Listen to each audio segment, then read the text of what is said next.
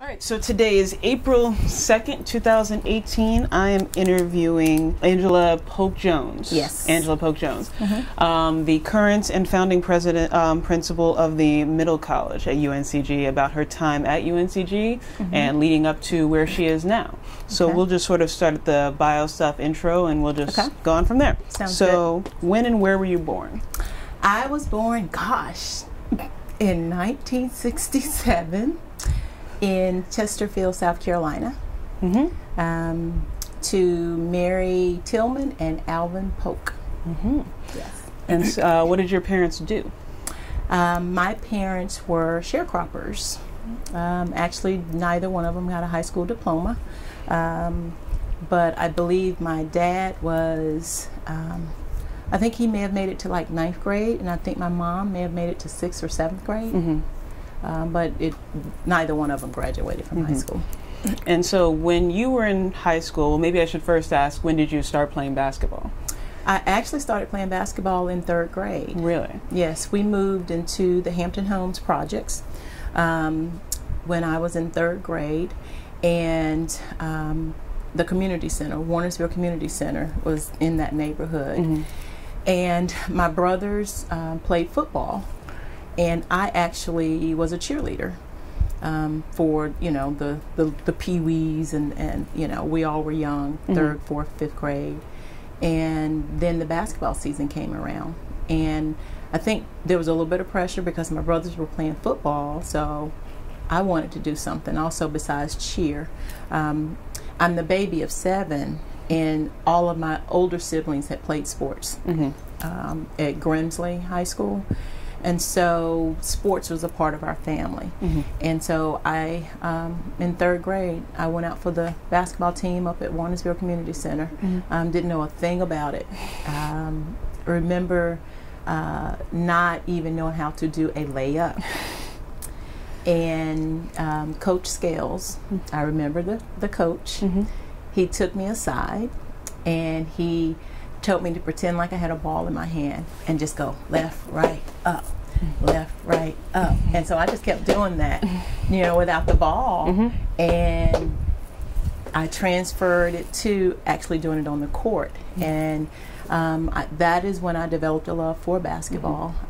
And I started, like I said, in 3rd grade. And I remember when I got to middle school, I continued to cheer while I played basketball.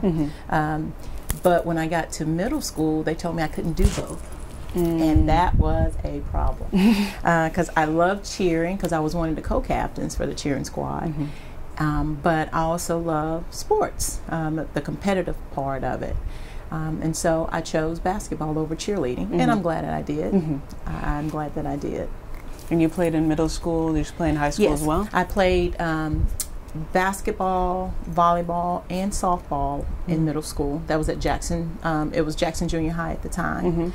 And then when I went to Grimsley, I continued to play all sports and actually lettered in all 3 sports. Wow, very impressive. Yeah, and I used to really, during basketball season, I'd say, I'm going to college to play basketball. Doing softball, I'm going to play softball. Doing volleyball, I'm going to play volleyball. And so it was, you know, I just had a real genuine passion for the competitive side of sports because sports, it teaches you so much more than people realize. It teaches you self-discipline, you know, teamwork. It just makes you hungry to perfect something. And so that's how I looked at sports, and I took that same attitude in the classroom as well. So for me, sports and basketball, I mean, it was a perfect match. Yeah, that makes a lot of sense. And so you were doing all the sports, but when you were looking at colleges and when you were senior year, junior year, you're looking at colleges and what you wanted to do academically. What was appealing to you on that side? Well, I always wanted to be a teacher. When I was, you know, obviously when you're young, you play school, you know, you do those things, you play doctors and all that. But I just really, I wanted to be a teacher, and I believe it was my junior year at Grimsley High School. Coach Dick Knox was my math teacher. and I was in geometry, and he made me feel so smart.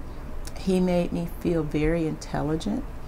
And so, I mean, I'll never forget when he was bragging to all of his classes about Angie Polk is the only one that got that, that proof right. And so it was just like, I want to stick my chest out. I was like, wow, because other students saying, Coach Knox told us, you got the problem right. And so that for me, that was really encouraging, and it made me feel, it just gave me a boost in my self-confidence. One thing I will say, it's not that I've never had a low self-esteem, because being the baby of 7 in a single home, one would think that, had the worst life ever, but we didn't. One thing that my mother did is she showered us with love. The camaraderie, the close-knit family that we had. My mom had sisters and brothers, and they all chipped in and helped her, because she was a single mother of 7 living in the projects. But it's sort of interesting, because some of my cousins who didn't live in the projects, they used to say, we want to live over here with y'all. It was like, because they used to come over our house and we would have so much fun. My mom was very strict, very firm, but loving, no nonsense, held you accountable. And so a lot of that is what carried over, to what I did on the court, what I do now currently. I remember my mom working, oh my goodness, she would go in at 7 o'clock in the morning and not get off until 11 o'clock at night. She would work double shifts, because her manager or supervisor knew she had 7 kids, and knew she had to work a lot. And so he enabled her to work double shifts a lot. I mean, sometimes she'd go in at 3 o'clock and not get off until the next morning. And so my siblings, my older siblings, again, remember I'm the youngest of 7, they were responsible for making sure we had dinner, we got our work done, and those things. And I had one sister. She was not the oldest, but it is funny when I think about it. She was the shortest one out of all the kids, but she was I don't want to say the meanest, but she didn't play. And she used to literally make us sit at the kitchen table to eat all of our food. And she would make us eat vegetables, and we didn't want to. I mean, she would give us water and be like, drink it down with the water if you have to, but you're not getting up until you eat all of it. And she'd tell you, sit there and do your homework. And so everybody chipped in to make sure that, the younger siblings got what they needed as far as the homework and things like that is concerned. My father, he wasn't in the picture. He would come by every now and then, might see him. He's in the picture now, which I'm thankful, but didn't really grow up interacting with him a whole lot. Had a few opportunities to go visit him in Maryland, and spend a little bit of time with him here and there sporadically, but there was no consistency in it. Sure. But it's just one of those things. It is what it is. I turned out okay. Yeah, I think so. Yeah. So, and we're your senior year. We're looking at colleges. Where are we considering? Well, and actually, that is so very interesting about how I ended up at UNCG.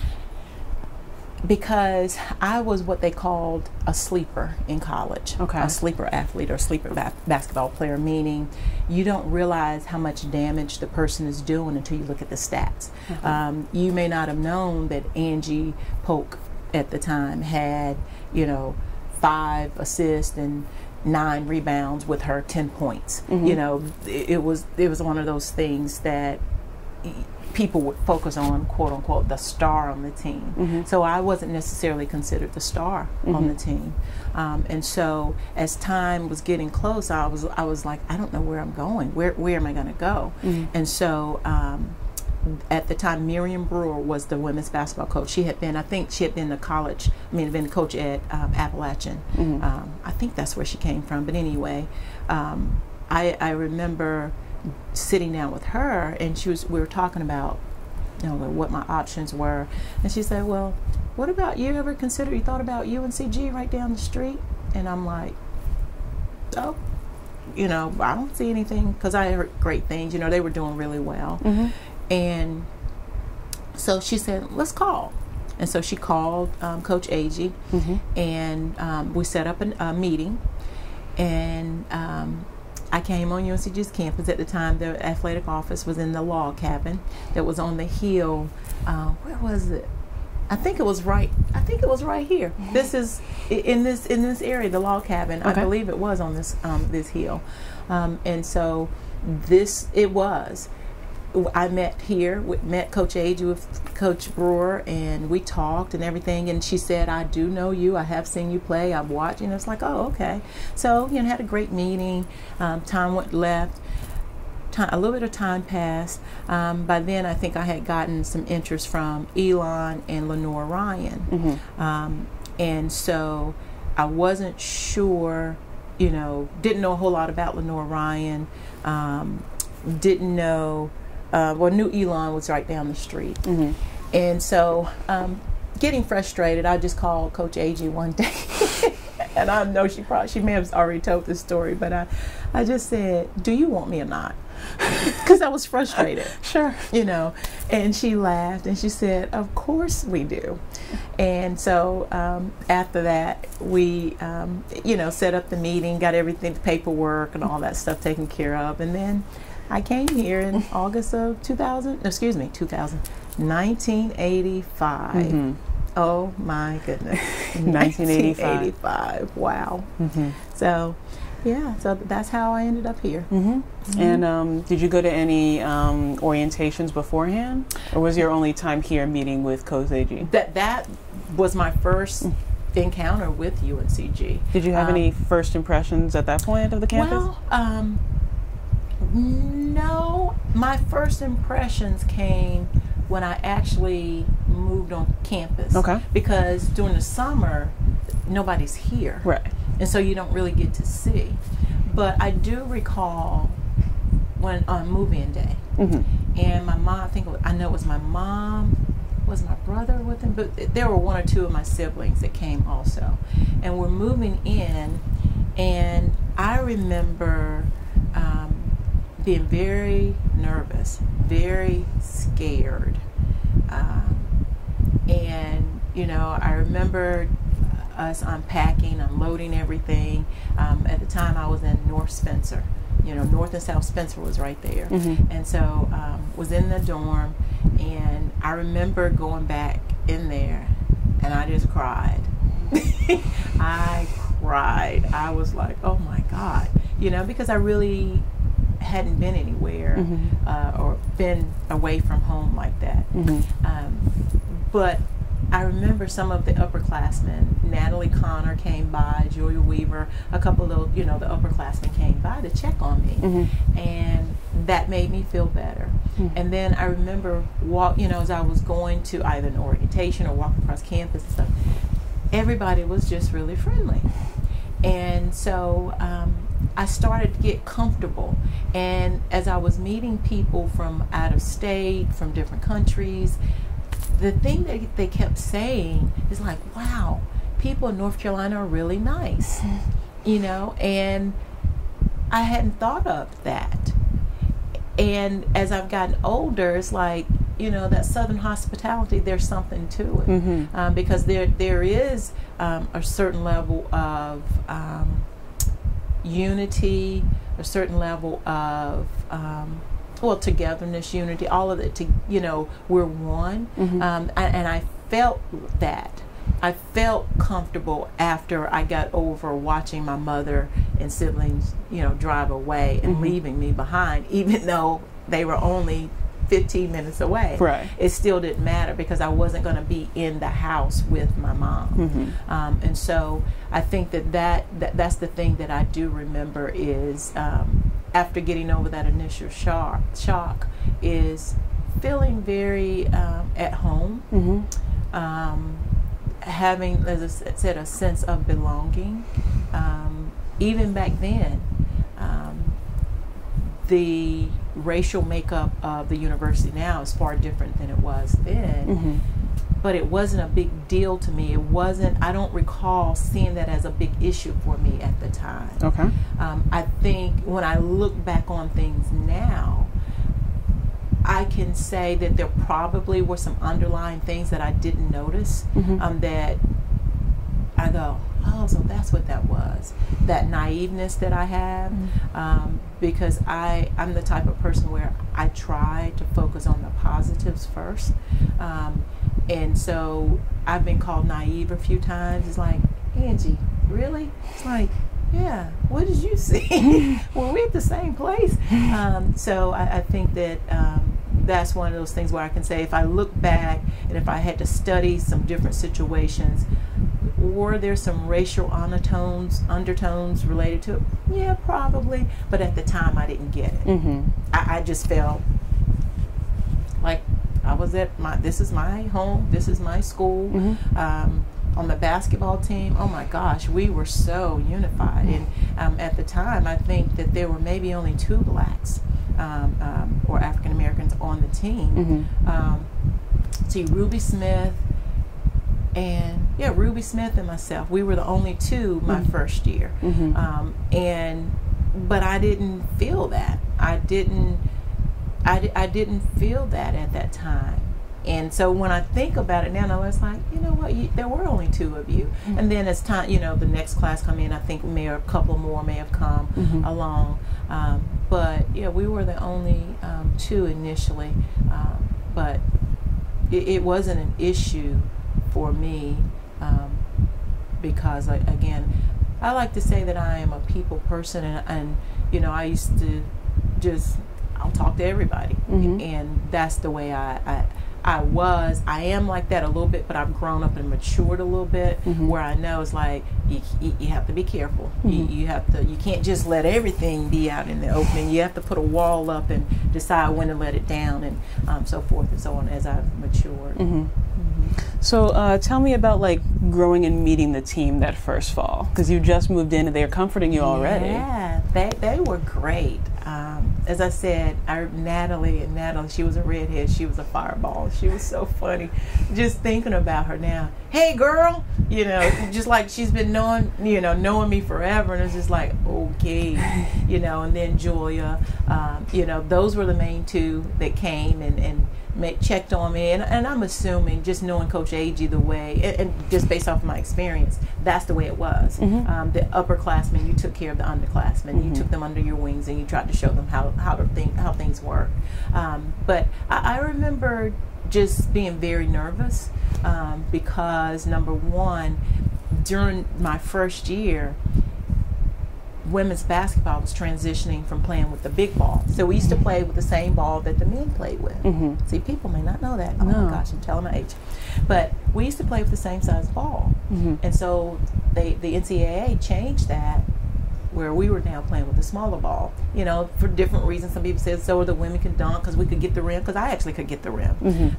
But hands aren't big enough, can't palm the ball, and so forth and so on. And so they changed the ball, and I remember we used to have what they call open gym, and it wasn't a scheduled practice, but it was just you were in there and you just practiced and played pickup.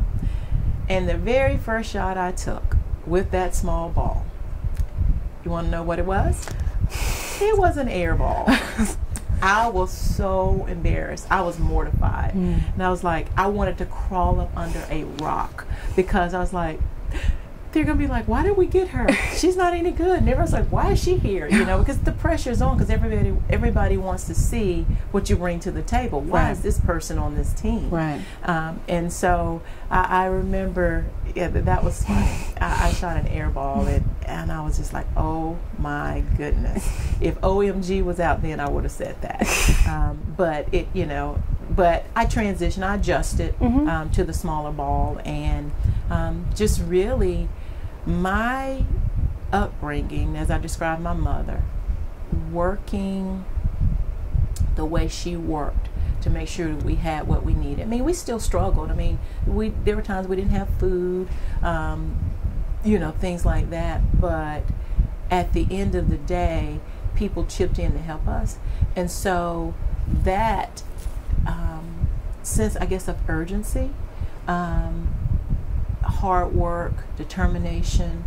Those things really help me on the court, in life in general, in the classroom, because all through high school and middle school, I was always on a roll. I always wanted to get the best grades.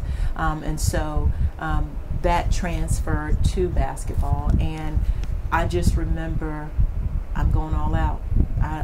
I'm just going to give you everything I have. I'm leaving it on the court. And that is what I did. I used to stay after practice almost every day, because when I came in as a 3, a shooting guard. I would run the baseline, shoot jump shots. And I actually didn't learn how to shoot a jump shot until my junior year when I went to camp at NC State, K-Yale's basketball camp. Before that, I shot like this. No one had ever taken the time to show me how to shoot correctly. Right. I went to camp. They showed me how to shoot correctly, and then my junior year is when I actually was shooting a regular jump shot. Actually won Little 4 MVP that year. Some great things happened, and so that, helped me again decide, you know what, hard work pays off. I'm not worried about this person. I'm not worried about that person. Focus on what you need to do. Give them everything you have, and if everybody does that, then we can be great together. That team thing. And so, and that was something that Coach Agee really emphasized. It was all about team. There were no stars. I may have, as time went on, been the leading scorer or rebounder and all that, but we never had award ceremony where there was an MVP or we never did anything like that. There was always a team thing, and I think that is what helped us to be one of the best teams that have come through here. Going to the Final Four my junior year. Again, Coach Agee was phenomenal in building that team camaraderie, that it's not about you. It's all about us as a unit. And so I believe that that's why we were so successful. Talk more about Coach Agee, because that's a pivotal relationship. Oh my gosh. I'm not supposed to hit that, but you're fine. Lynn Agee, she will always hold a very special place in my heart. And I say that because she was like a second mother to not only me, but so many of the girls, because she wanted to expose us to things that most of us or some of us had never been exposed to. I remember we would actually, all of our trips and our games, there was a purpose behind it. Yes, we were going to play basketball, but she made sure that there was an educational component to it, that there was a cultural experience for us. Especially, here I am, this, little project kid, hadn't been, been to Maryland to visit a father, but pretty much it hadn't been, much of anywhere. And so she really created those real world experiences, or some cultural experiences that I hadn't experienced before. She always made sure that we ate in nice restaurants where you had the nice place settings and table settings and things. So little things that as a team we'd be like, wow, we're eating at a nice restaurant. As the players, we would say stuff like, the orange juice was $2.50. Versus the 99 cents that you're used to drinking. Or so we really appreciated those little things.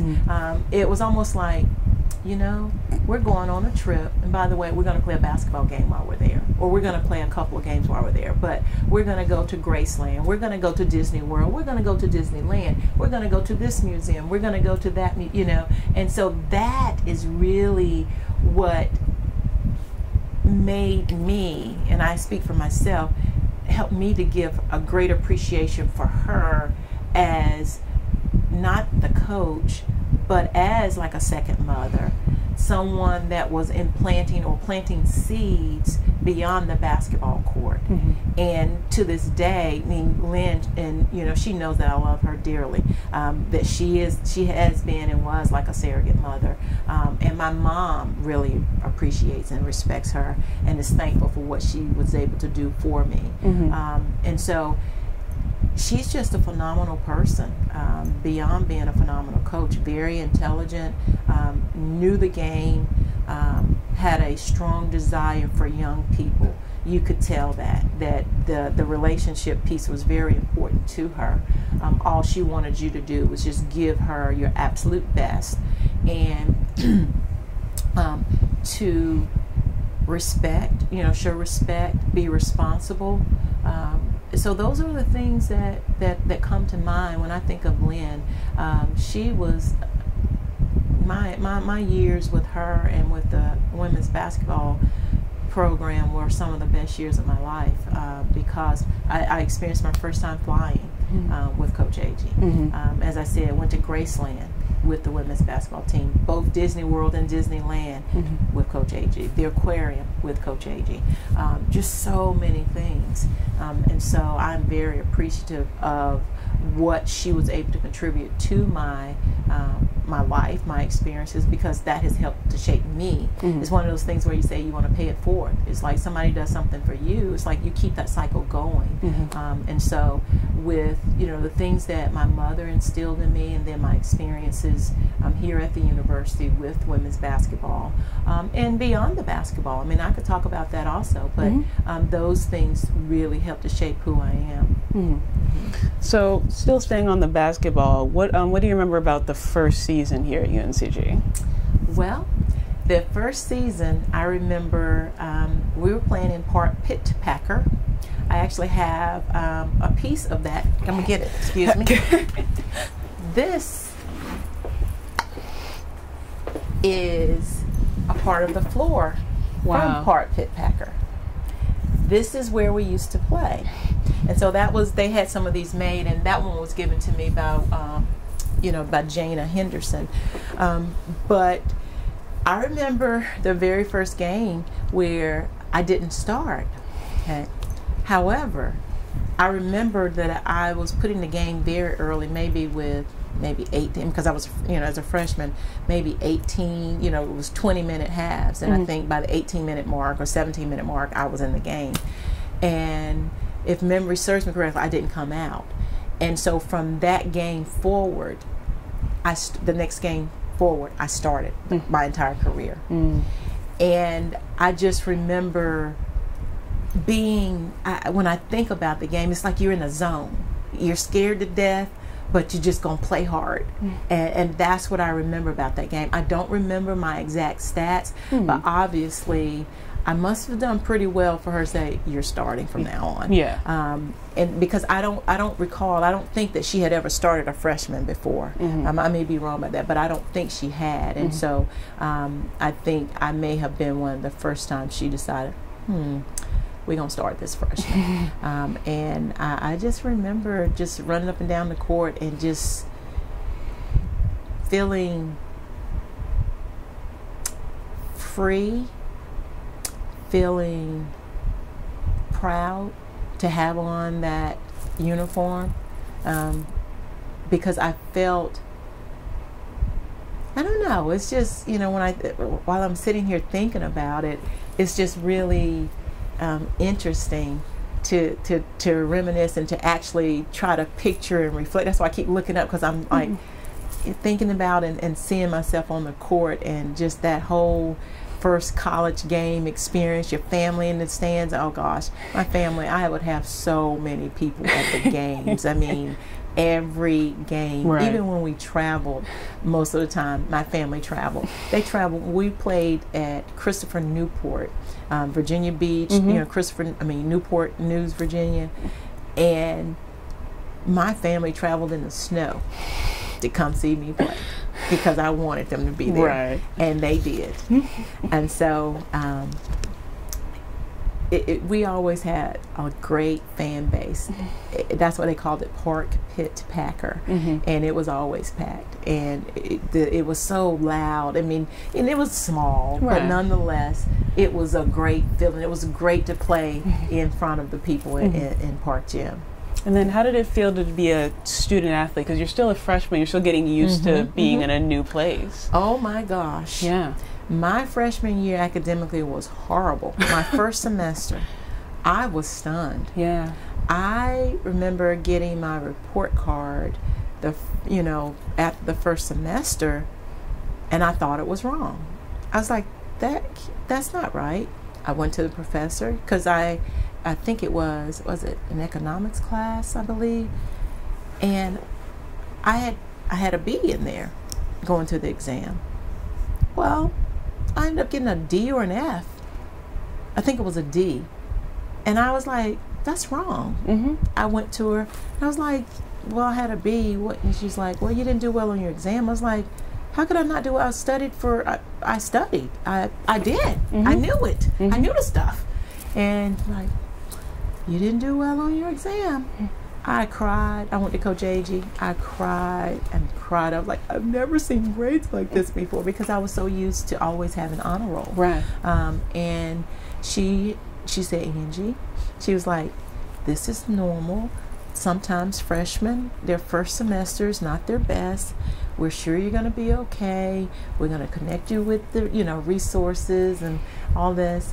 And so from that point on, it got better. My grades went up by the end of my freshman year. But from following that, I went to summer school every summer, took some courses, just so I wouldn't have too many courses while basketball season was on. And so I would try to take 2 or 3 during the summer, so I would not go over 12 to 15 hours during basketball season, because you end up missing classes sometimes. Right. And so, but after that, I maintained above a 3.0.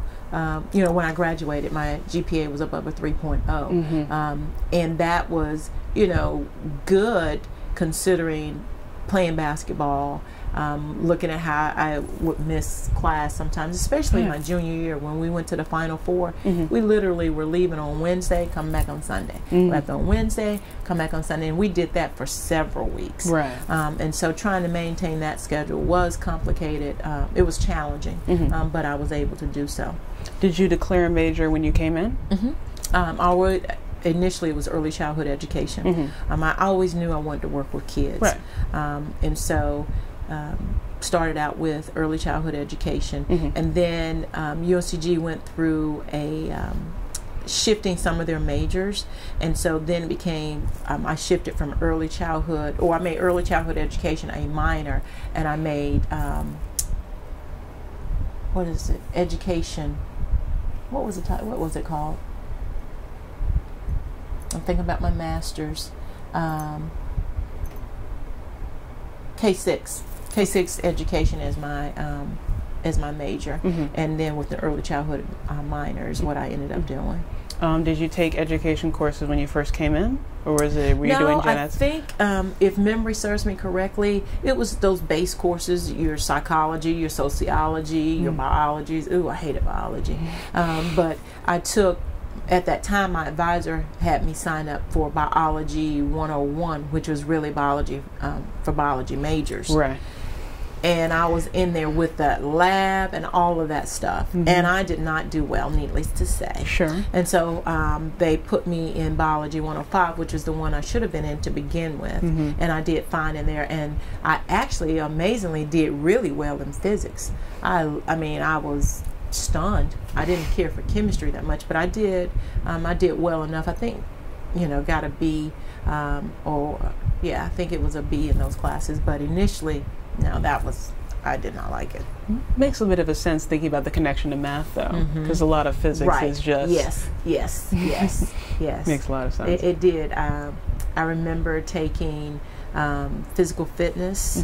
I think it was, I don't know what it's called now, but I think it was called Physical Fitness for Life. I took that, and I took, the history classes, and a lot of child development, economic classes, just things that were of interest required, but then any of my electives, it needed to be something that I had an interest in. Any notable classes your first year going in? My first year, any notable classes? I can't think of any that stand out, but I will say one summer I took a history class under Dr. Rosenblum, I think was his name, and he really made me enjoy history on a different level. I don't know what it was, but I thoroughly enjoyed that class. I got an A in it, and then Dr. Calhoun, was he history or he was in education? I don't remember, but he was another professor that stands out that I remember enjoying surprisingly. And then Dr. Karen King, she was in health, and she was a major supporter of women's basketball. And I remember taking her class. I think this may have been a required course, a methods course for health. And I remember during the time when we were, I think it was my junior year, with her, it was during exams, and I'm going to class, leaving class, going to practice, doing work, just that routine. And there were a lot of projects that were due, studying for exams. And I remember one week during this, exam, I'm sure it was exam week, I literally didn't get any sleep. I wasn't going to sleep. And so her project was due, and I remember I had gone to practice, come back to the room, stayed up all night, going to, and I slept. Her class was at 8 o'clock, and I overslept. She called me. She said, "Angie Polk, you better get your butt in class now." And I was like, "Okay, I'm coming." So I got dressed really quickly, and I went, and when I got there, I put the project on, and I just cried. I was like, "I'm so tired." I was like, "I'm just so tired."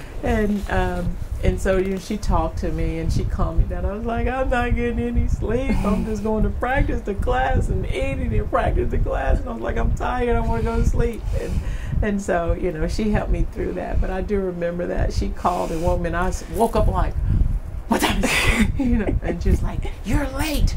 I was like, "Oh my gosh," she left her class to call me. But to me, that meant, I said, she really cared. Right. She really cared, and I believe she felt like she had to do that. It's like, and I would say, knowing Karen, she probably called everybody that wasn't there to say, "I'm going to give everybody a shot." But at the same time, I would like to think that she did it because she wanted to make sure, she didn't want to have to give me an F for not bringing my project, because there was no exception. If you didn't turn it in, that was it. Right. It was due when it was due. Right. And so if I hadn't turned that project in, I would have been done. And so I always remembered her for that. I can see Karen's face just as clear right now. Just Angie Polk, girl. Yeah. So I think we're going to switch into sophomore year, unless there's anything else freshman that you wish I... Well, a lot of the stuff that I've been telling you is really a little bit of a combination of everything. Right. Because, I can't single out, year by year. Okay. It's just a hodgepodge of things. Okay. As far as basketball is concerned, I would say I do remember after my freshman year, because, I would make all tournament teams and all this stuff, discovering or having an aha moment that you're pretty good. You didn't know you were good.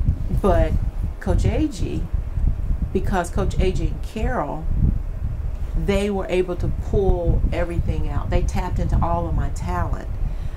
They saw it, and they utilized it to their advantage, or to the team's advantage, and so that's what I can say after my freshman year. I didn't get the big head or anything like that, but it was just like, wow, all I ever needed was somebody to show me. And I go back to When I didn't know how to do a layup, somebody took the time to show me how to do it. You show me how to do it, I'm going to be good at it. Right. I got good at layups. Then, you know, coming into college basketball, okay, we're going to make you a post player. I wasn't a post player. Show me how to do it. They showed me how to do it. I eventually became an All-American. And so that was the routine. It's like, if you show Angie how to do it, she's going to be good at it. She's going to perfect it. And that's just who I am. And that comes again. I take everything back to my mother. Watching my mother work the way that she worked, doing everything she could to give us her best. And so that's why I work the way that I work. I mean, I work very long hours just like my mom. I've spent the night in my office multiple times, meeting deadlines, getting things done. But again, you show me, I'm gonna perfect it. And that's what happened, because I wasn't a post player, but I stayed after every day and worked on becoming a post player, showing me post moves, up and under, baby hook. We used to watch video together. She's like, Angie, I got some video. Sit there, watch it, then let's go try it. And we would go out and we would try it. And that, you know, that's really what helped to develop my game. Okay. Well, I just want to shift then into when you're no longer a freshman, then when you're just like, then you're seeing new freshman players come in, and being a part of a team in that slightly different sense. I just want to get a feel of that. Well, I think, you know, as the upperclassmen start to graduate, you start to realize, oh, it's your turn. And so it's one of those things where you want to model appropriate behavior. You want them to see what's acceptable, what is okay, when it comes to being a Spartan, being a part of, being affiliated with UNCG women's basketball.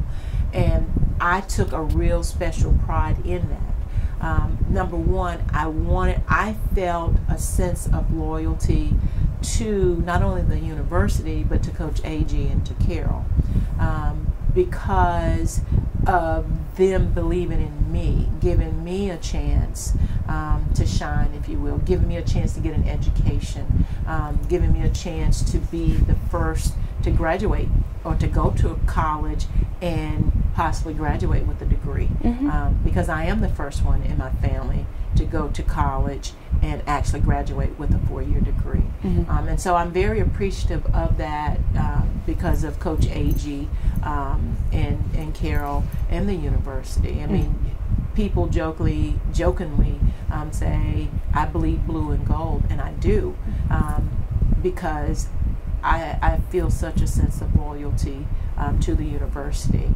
I appreciate everything that it has brought to my life, and basketball was just a vehicle or a tool to help to get me to where I am now. The biggest thing that I think about, and I think about specific when I start talking about the university, because it was past just the basketball. Of course. Nelson Bob was the athletic director at the time. Jim Allen, I think he was in student affairs. I mean, there were some people that were so supportive of us, and they made sure that we, number one, were taken care of, not only on the court, but in the classroom. There was this thing that we truly were student first, athlete second. Athletics had a program where you had to go to the library every Sunday night for study hall. You just had to go. I believe it may have been for definitely for all underclassmen, and then if there were any upperclassmen that perhaps were struggling or didn't, have a certain GPA, they were required to be in attendance. Carol, who was the assistant coach at the time, she was on it. She kept up with our grades. She called us in. She was she did so much as an assistant coach to make sure that we were graduating, that everybody was graduating. And I don't know what our graduation percentage was, but if I were a betting woman, I'm sure that it was probably one of the top for athletics, if not the highest, but definitely among the top, 2 or 3 sports. Sure. And around this time is when you start getting entered into tournaments and all-star stuff. So I want to switch over to you getting that aha moment. Well, every year at the end, even at the end of freshman year, we played in the Dixie Conference tournament. Well, we always won, and we, and I would make the all-conference team. Whether it was, I think my freshman year, it may have been the second team all-conference, and I just remember, it's like, this is cool. I'm playing basketball, and it was cool to see, to watch me blossom. To know that you weren't highly recruited when you were in high school, but once you got to college, once given the chance, once you show me, just show me. Yeah. I'm going to make something happen. Yeah. Because I'm going to give you everything that I have. I do the same thing at the middle college. Once you show me, it's on. Something's going to happen. My pastor said this. He said, everything you touch, he didn't use the term turns into gold, but he says, I think he did. He was introducing me. He said, this, he was introducing me for speaking or something, and he said everything she puts her hands on, it prospers, it turns into gold, it ends up being something great. And I take credit, but I can't say I take credit alone. Sure. It has so much to do with my upbringing, my mother and her hard work, Lynn Agee, and far and foremost God. Just having that faith and relationship with him and knowing that he can make all things possible. And so just those things together is a perfect recipe for overcoming any obstacles, overcoming any challenges that you may have. And so I look at those things and I just shake my head and say, yeah, that's it. That's it. It's really interesting sitting here talking to you. It's just like, show me, and I'm gonna make something happen. So the other question I have is when you were named first team All-American. Oh, yeah. Let's get into that. Well, that was surreal. I just remember thinking, wow. Because I would get the other accolades and all conference, because my freshman year was second team. I think from that point on, second team, it was second year on, it was always first team all conference, then all regional, all this, and I'm just like, wow. It was one of those things. I never got the big head. I never became, stick my chest out, that person. But when I was named All-American, I was just like, what? You're one of the best in America? And it was surreal. But there was a sense of pride, and I just remember thinking about my mom and how proud I was making her. It's almost like I want to say, Mom, see, all your hard work is paying off. And not, just from my perspective, but my other siblings doing with it. But I just felt like this was something that she could be proud of, because her baby girl was doing all that, working hard, and this is what she has to show for it. Her hard work is paying off. Your hard work is paid off. And so I just remember being in disbelief that I had been selected as an All-American, but being very proud, and thinking back to saying like all those schools that didn't give me the time of the day because I wasn't, quote unquote, the star at the time. Look what you could have had. But no, I'm glad that I ended up being where I am. And so we have to talk about junior year when we make it. Yeah, junior year is when everything, a lot happened my junior year. That was, obviously the year that we went to the Final Four. It was the year I was selected as an All-American. And that was the year that we beat Russ, Mississippi. Because Russ was all, and was that my sophomore year or see, Donna Sneed was on the team, so it must have been I think it was either my sophomore or my junior year. Okay. And it was like we couldn't, UNCG, before I even came, always had a hard time getting past Russ, Mississippi. And I remember we were down, I think we were down by 1, and Lynn called a timeout, and she said, get the ball into Angie. And that was, she typically, it was like, get the ball into Angie. And then sometimes it may have been, but typically it was get the ball into Angie. And I remember, I can see it. I can see it. I can see it. Our bench is over here. Okay. Donna comes around and I'm posting up. I'm getting ready to post up. But Donna comes around and I post up, and she bounced past the ball into me.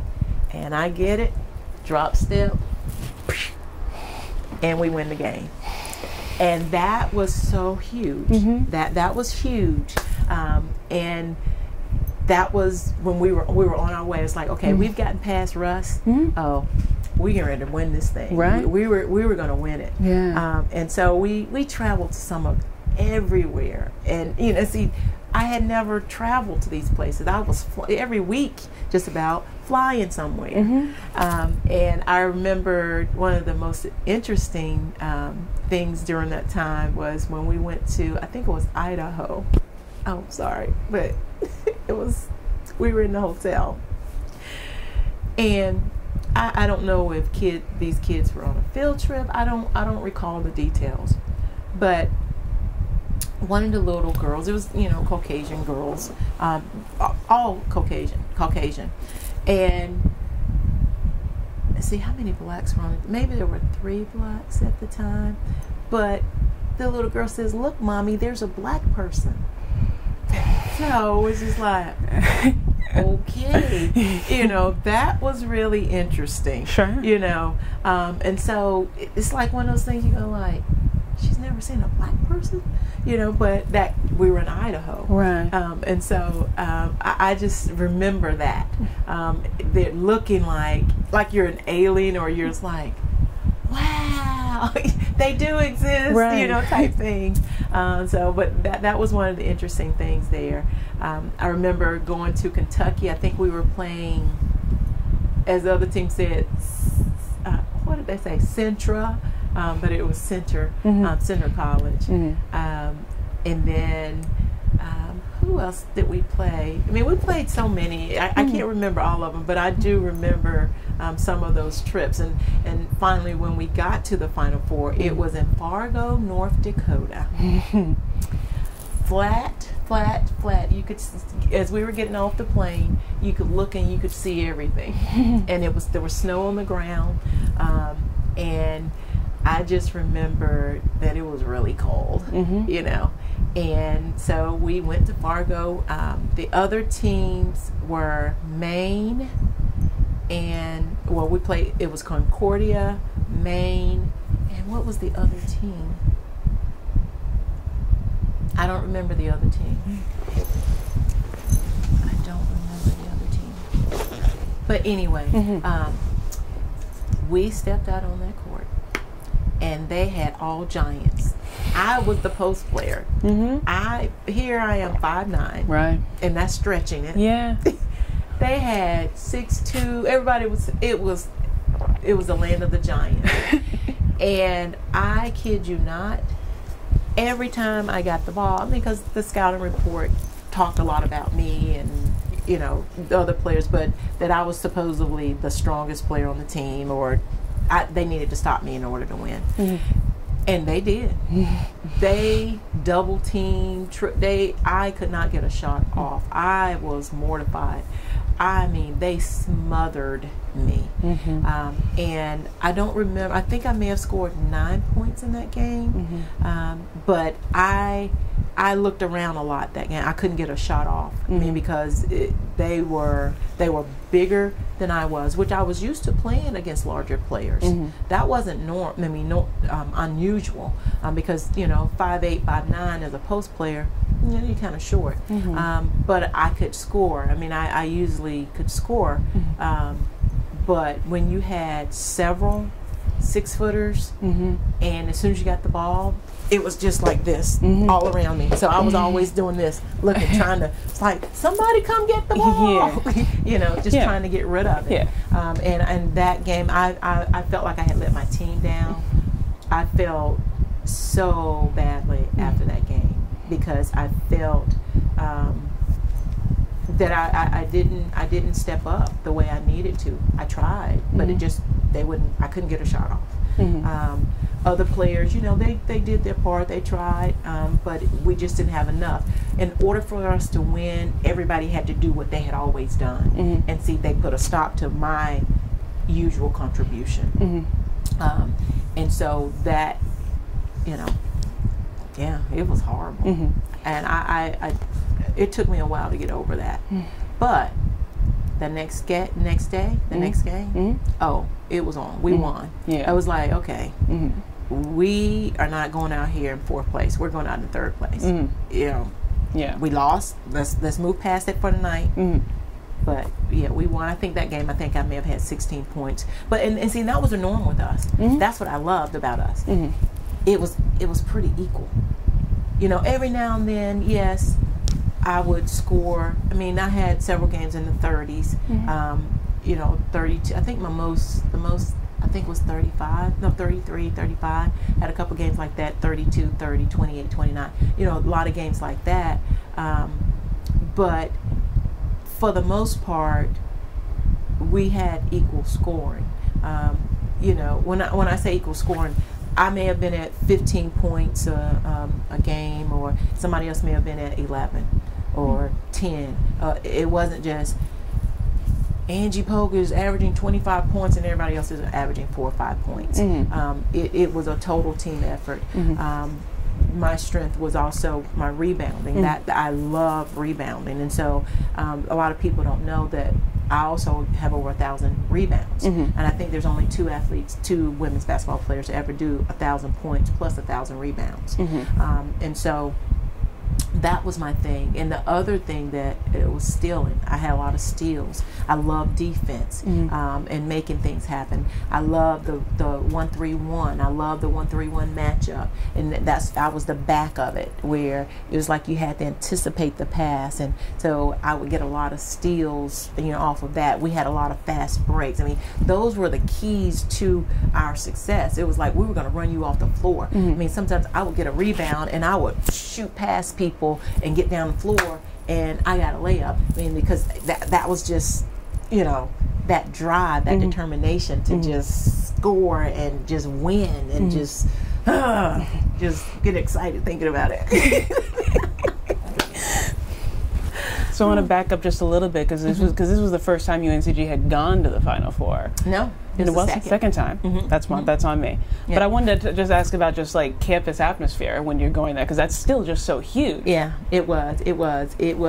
I'm trying to think. Did we go to do something in Cone Ballroom? The interesting thing about the Final Four is it's the worst possible time, because it's usually spring break, right? And so you don't have as much of the support that you would want, but you have some. And see, the cheerleaders went with us. We had some great cheerleaders. We have great cheerleaders now, but those cheerleaders, they were before their time. They were really good, and they would get the crowd in there. I mean, they did such an awesome job. But the cheerleading squad went with us, and then different departments, Jim Allen and Nelson and the Harrelsons, I mean, just different people across campus, they supported us. And then we had a little crew of fans that had T-shirts made with, with different players' numbers on it, had a U on the front, and then, our number on the back, and just a little. So we had a little fan base that followed us, right. And to support us.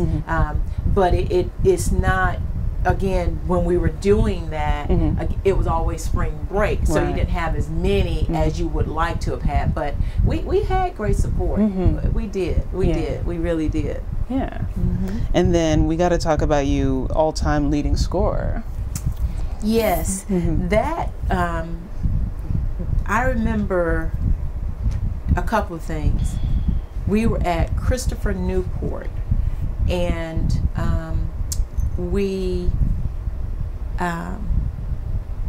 I had, I think, 32 points that game, and Lynn had taken me out.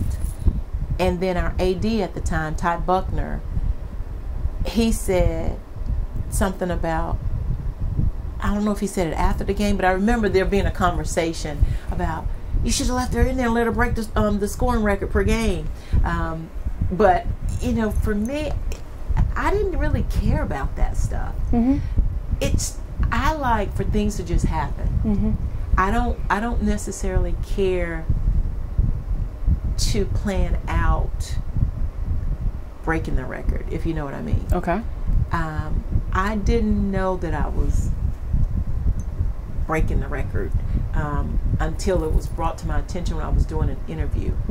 Because Lynn wasn't, again, because of who she was, it wasn't about that. And that's the way I am. And I was being interviewed about playing Greensboro College, I think it was. And they said, how does it feel to be 28 points away from breaking the scoring record? And I'm like, I didn't know I was 28 points away from the scoring record, So that put pressure on me, and obviously I didn't break the record the next game. Right. But I think I was like, if they hadn't said anything, I probably would have broken the record that particular game. But because they put, it was like, how do you feel? I was like, I didn't know I was about to break the record. I'm like, I don't feel any one particular way. My thing is, I just want to go out here and play. And I'm going to play hard when I do it. So. That makes sense.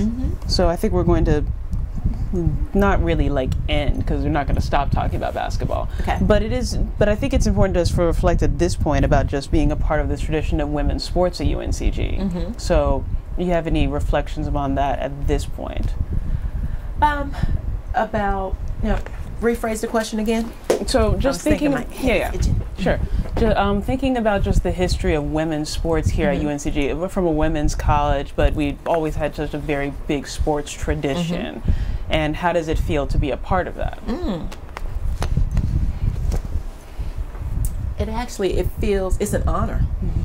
It's an honor because being a couple of reasons. This used to be the women's college. And I'm happy and it's great that it, transitioned to a co-ed college, not a problem or anything. But I think it's important that that women's history, for the women's component, the female component of it, that we preserve that history before it became co-ed, and that once it did become co-ed, that we don't lose sight of it, the continuing contributions that women are making to the university, the sports, and things of that nature. And so I think about, when you said that, for some reason, the picture of the Minerva came up, the female. And I know the university is in, transitioning with the logo, playing around with that. Oh, you didn't know that. Sorry. So I don't know if you should put that part in there. Okay. But anyway, you don't have to. Yeah, that's fine. Okay. But it just made me think about that. And for me, being an African American woman, I think that is huge, given the history, because you know you had UNCG or women's college, then you had A&T, and so you know, because of segregation and all of that, for me to be the first student athlete period for any sport, for male or female, to have their jersey retired, that's special in itself. You know, not just because I am a female, not just because I'm an athlete, but because I'm an African American female. And so that is an important part of the history for the university. I think that, you know, the transition that the university has made to integrating and creating a culture, a diverse culture, and unifying different cultures, and those types of things, I think is very important for the history, and to be able to be a part of that is really special. Again, it's one of those things when all of that was happening, it was like, what? You gonna do what? Like, yeah, yours is the first one in the school's history. I remember being told, I was a grad assistant, because I had to do my student teaching, and I was going through depression or withdrawal. Let's not say depression, I don't want to use that term lightly, but I was going through withdrawal from no longer playing basketball. I felt a loss. I was hurting. I missed it so. And so I was finishing my student teaching, because again, I couldn't do it and play basketball because I was on the road. I was like, you can't get all your hours in and stuff. And I remember Lynn telling me, because she could tell, I was like, it's just like, I don't matter anymore, and you know, I don't know what to do. And she's like, Angie, she said, you're something along the lines, and I'm paraphrasing, your contributions to this university will never be forgotten, or something, you know, basically, we appreciate you. And she said, in fact, she said, I wasn't going to tell you this, but your jersey is being retired at the game on Saturday. And I was like, what? You know, she's like, yes, your jersey is being retired. It's the first one in the school's hit. And I was just like, what? You know, all I could say, what? And I just started crying, and we hugged and embraced and everything. And it was like, oh, I'm sorry, you know. But I just remember that conversation. I remember the feelings that I was having. I didn't know what to do, because I had become, basketball and this university had become so much a part of who I was. It became my identity. And I felt such a sense of loyalty, and I didn't want to leave it. I did not want to leave this university. I did not want to leave basketball. I just wanted to stay here. I did, because I was so appreciative. And I mean, the love that I have in my heart for the university and for what it's done, it's just, it's hard to put it into words. But I truly appreciate everything. And so that's what I was dealing with at that moment, because I was like, it's going to be over. I'm going to be done. Then what? And then she was like, no, you'll always be a part of it. And as a matter of fact, we're going to show you how much we appreciate what you've done. And they had invited my family, my student teacher, everybody. And I was just like, oh man, I messed up their surprise. I did. I was like, I messed up their surprise. I said, I guess she's like, I'm not going to torture her anymore. I got to tell her something. Otherwise, she's going to lose her mind. Right. So, but yes, it was a tough time. But yeah, so that was my experience when I found out about my jersey being retired. And I didn't even know, like a lot of the records that I broke, I didn't know that I had broken them. And again, that's I like to just do what I'm supposed to do, and what comes along, it comes along. It's like, you know what, you did a really good job at A, B, C, and D. As a result, this is what happened. Not, if you do this, you do this. You know, now that motivates me also. You know, but at the same time, I'm the type of person, I'm going to do what I'm supposed to do. I'm going to go all out, and I'm going to give you everything that I have and then some. And then whatever happens as a result of that, that's what happens. You will never be able to say that Angie Polk-Jones went halfway or didn't give you her all. Whatever I do, I always give it my all. Always give it my all. That's just the way I was raised. So I want to shift into the education bit, because we've done a bit about basketball, and I want to get to, because you were a student athlete still. Right. So when did you start taking education classes? Like the sophomore year, probably? Yeah, I'm trying to. I think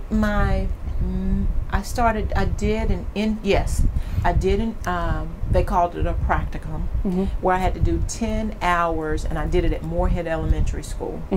The teacher was Miss Smouse.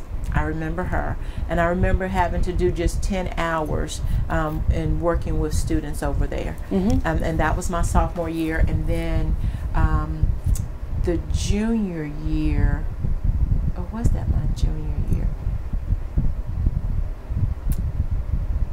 We didn't get, I don't think I did, I think that was all I did before I actually did my student teaching. I did my student teaching at Oak Ridge Elementary with Miss Raker. And that was, oh gosh, I loved that. I really enjoyed that. I mean, to actually get in there, and I remember I had a spiral notebook or a spiral tablet that I would literally script out everything I was going to say, everything I was going to do. I mean, and I remember walking around just because it was like, well, do it until you get comfortable. And that's what I did. And I mean, I enjoyed it. I did. I perfected that thing. I was like, I'm going to be good at this. And, you know, really enjoyed it. And I knew, yeah, this is what I'm meant to do. Do you have any proudest accomplishments in learning about K6? K through 6? Yes. K6. Yes. Yeah, I would say actually learning how to connect with students, learning how to deliver instruction appropriately, learning how to meet the needs of individual students. Of course, I didn't learn all of this overnight, but over the, you know, as time progressed, definitely having a lot of aha moments. I mean, even now as a principal, I'm trying to instill that in teachers, and especially beginning teachers, and trying to get them to see, you know, you can't do the same thing for all kids. You know, I feel like I was, I don't want to say before my time, but I got that. I got that early on. I was able to get, you know what, you got to try different things. Because everybody's not going to learn by you just sitting here reading to them. You know, you have to do some manipulatives, you know, to reach the kinesthetic learner, the auditory learner, the visual learner. You've got to tap into all of those things in order to reach all of those kids, because some kids may be mostly one, mostly the other, and then some are going to be a combination. And so if you, when you're teaching, if you use all three within your lessons, then you're covered. You're going to cover everything. Right. And so that was one of those things that that I got early on. Once I started teaching, that, okay, relationships, connecting with students, figuring out how they learn best, and, you know, as a result, I ended up becoming an EC teacher also, and teaching kids with learning disabilities, because I felt a connection with them. Even when I was teaching regular classes, those kids that struggled, I was able to reach them in my class. And so when I left teaching after, was it 8 years? I think it was 8 years, 8 or 10 years. After I left teaching, and when I came back in, I was like, I want to do EC. I want to work with kids with learning disabilities. And so that's what I did. Right. And I did that for 5 years.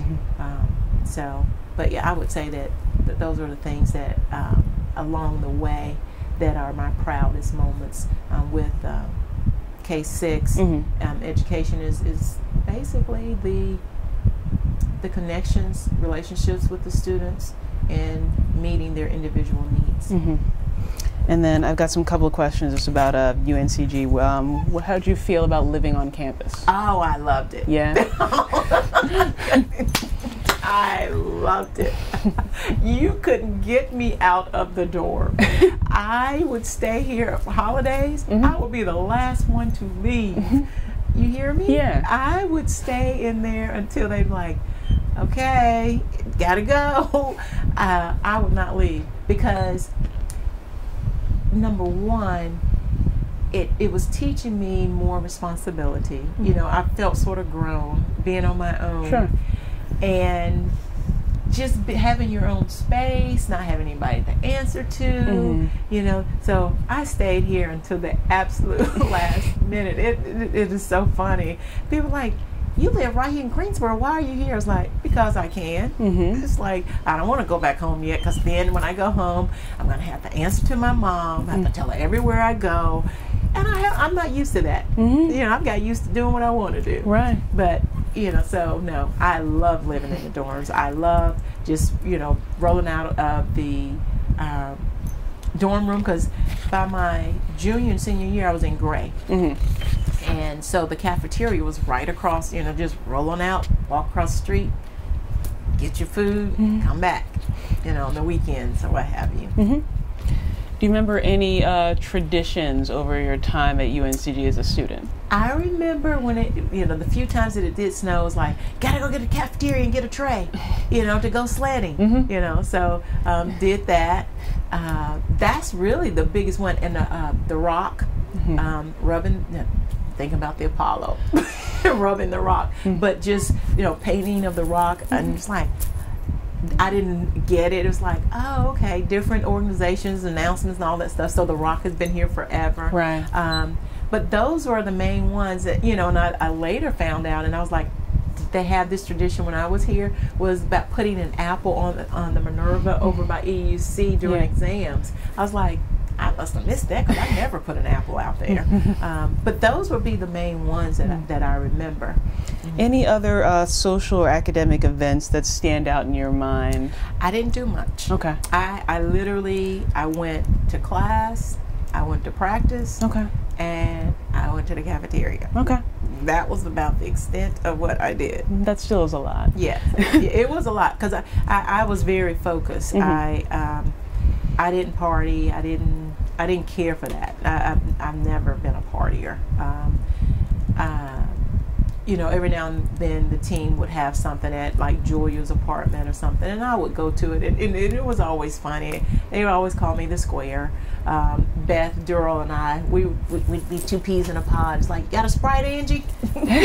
You know, it was like we'd drink our Sprite and we'd have just as much fun. It's like, we don't need alcohol to have fun, you know. But yeah, so I didn't care for that stuff. Okay.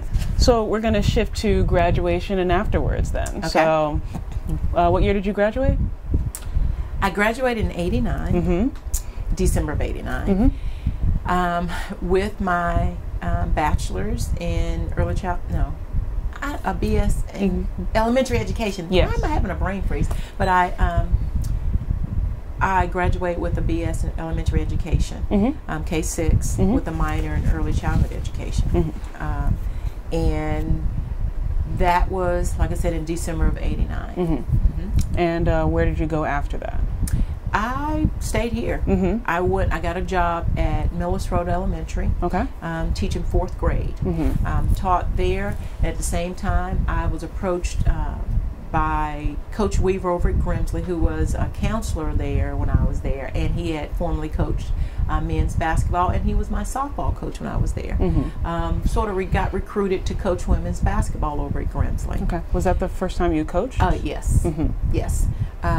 In addition to that, I was asked to help out with an AAU basketball team. So all this, coming at us like, okay, welcome to the real world. Right. And so I was helping with the, I think it was the Greensboro Emeralds with Randy Doss. I did that a little bit with him, and then I ended up coaching over at Grimsley. I did that for 8 years. So I was teaching at Millis Road Elementary in Jamestown, would leave there, rush to Grimsley for practice. Right. And I did that for 8 years. And then after, it's like, okay, what's next? And so that's when I decided I was going to try a couple of things. I think the WNBA, no, that was after the third year. It was my third year of teaching in the WNBA started. And people were like, Angie, you need to go try out. You need to go try out. Well, I contemplated trying out. And I decided, okay, either I'm going to try it for the WNBA, or I'm going to go to Hollywood, go to California for the National Modeling and Talent Association, this big thing with people from all over the world, because I was with a modeling agency at the time. Okay. And so after careful thought, I was like, I don't want to leave my students. I just could not leave my students. I was like, I don't want to leave my kids. And so I opted to go to California for a week for this big modeling thing, because I was like, if I go to the NBA, I'm going to leave my students. But then it's like, I can do the modeling stuff on the side. I was justifying all that. And so I went to California, and I got a lot of callbacks. Then they were saying, we want you to move out to California. I was like, I'm not moving out to California. I'm not leaving my students. And so I ended up not doing that. I didn't do the NBA, the WNBA. I didn't do any of that. I just said, I'm staying with my students. I'll just coach, the high school basketball. And so I did that, like I said, up to 8 years. And then Coach Agee called and asked me if I wanted to be her assistant coach. And I thought about it, and I said, you know what? Let me give it a try. Curiosity got the best of me. Wanted to see if this is for me. I was missing the kids. I, loved working with the college girls. I loved the practices, but I became like a big sister and giving advice and those things, and I was loving that. I loved game time, but I absolutely hated all of the travel. I was gone all the time. I couldn't go to church because we were all in practice or on the road. Didn't get to spend much time with my family. At the time, I got engaged, and then my husband, he told me, he said, if you think I'm going to stay in the gym, be in the gym every weekend, you have nothing coming. So that became too much. And so after 2 years of being an assistant coach, I told Lynn that I couldn't do it. But then she asked me to come, do it on a part-time basis. So I went back to teaching, and I decided I'm going to work with kids with learning disabilities. And I did the coaching part-time, where she said, well, you don't have to come to all, you come after school, you can come to the games, that type of thing. And so that's what I did for 1 year. And so after that, it was like, I can't do both. And then I decided to apply to get my national board certification. And while I was applying for that, the district sent out an email about a joint program between UNCG and Guilford County Schools, where they were going to select, I think they selected 22 people to, they were going to pay for their masters. And so I applied at the same time that I was looking at doing my national board certification. And I think there were 89 applicants. And I was one of the 22 that they selected out of the 89. And so worked on, applied, got accepted. Then I got a call because what the district did is they interviewed all of the people that were applying. Well, I got calls to be an assistant principal before I took my first class. Wow. It's like, I saw your interview, you'd be great. And I was like, I don't know what to do. Talk to my pastor, talk to my mother, talk to my husband, and it was like, well, go for it. And so I accepted an assistant principal position before I took any classes. And so I ended up doing my first assistant principal position and getting my master's at the same time. Wow. Yes. But it was good. Yeah. But I mean, it was real world, hands-on. Right. I was doing both at the same time, so it was a lot of work. But I learned a lot. Yeah. It was good. And so how did you get brought into the middle college after that? Well, I did that. You know, I was 2 years at Eastern Guilford because that was Joe Farrell. He was the principal there. He called me and asked me to come and interview. I interviewed at a couple because different people had requested that I take their job. I turned Stewart, I think was his name. I turned him down because I was like, no. And then I got another. I was like, why are they calling me already? I was like, I haven't even taken any classes. It was like, well, that's an honor. It's a compliment. You did really well in your interview. And so I took that one. And right away, after a year, he was like, you need to apply to be a principal. I was like, no, I don't. I was like, I just started. I haven't even finished my master's. And so did that 2 years, finished that degree, and got moved. The district moved me from Eastern. As soon as I finished my degree, they moved me from Eastern to ACOC. ACOC Middle School, which was, you know, inner city challenges, which, you know, it's right up my alley. Those are my people. Right. I come from the projects. Right. And so they put a whole new administrative team over there, and loved it. We did some amazing things over there. We put some things in place for those kids. Things started turning around. The data was going up, discipline going down. We did some amazing things over there with those kids. And so I was there, and I was hearing about all these middle colleges. And so it was like, I was like, well, why doesn't UNCG have one? And, you know, because I advocate for UNCG no matter what. Right. You know, when I'm around, you know, in our community, and there's A&T, and I'm like, go Spartans. They're like, girl, please, you know. So I'm like, A&T has one. When is UNCG going to get one? And it's like, well, they're not. And then years later, then it's like, UNCG's getting a middle college. I said, that's my school. I claimed it. I spoke it. I said, that's my school. And so when I heard it, I went to the people that were from the district level. I said, I can do UNCG. And they're like, well, Angie, you're not even a principal. I said, I know. I said, I can do UNCG. I said, that's my school. And she said, Dr. Worrell, she goes, well, Angie, you don't have high school experience. You don't have principalship experience.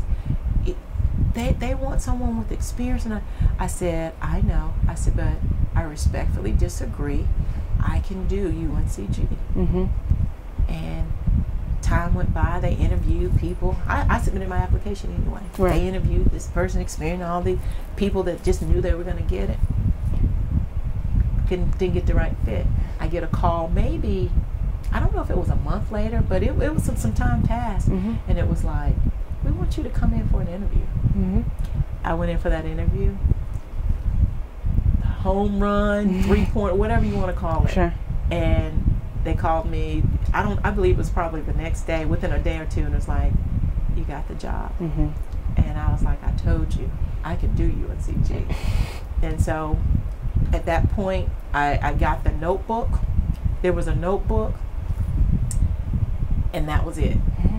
Nothing was in place. There were some, I'll take that back.